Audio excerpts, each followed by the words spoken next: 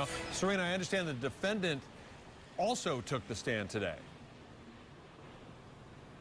That's right, Brendan. In fact, she is on the stand right now. Her name is Ethel Anderson. She's a former teacher with Mango Elementary School, and her taking the stand is certainly a surprise. We did not expect it.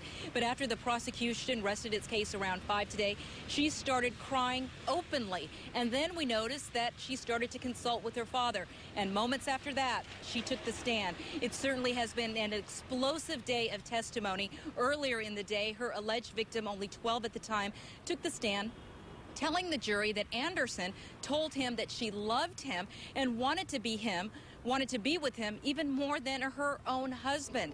The prosecution then presented more than 200 texts between the two.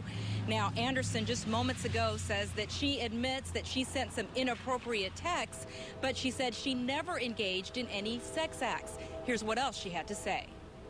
No, sir, I recognize that it was explicit and inappropriate, but it was just fantasy and not anything that actually ever occurred. Did you have concerns about his well-being? He had admitted or stated to me that he was feeling depressed and suicidal.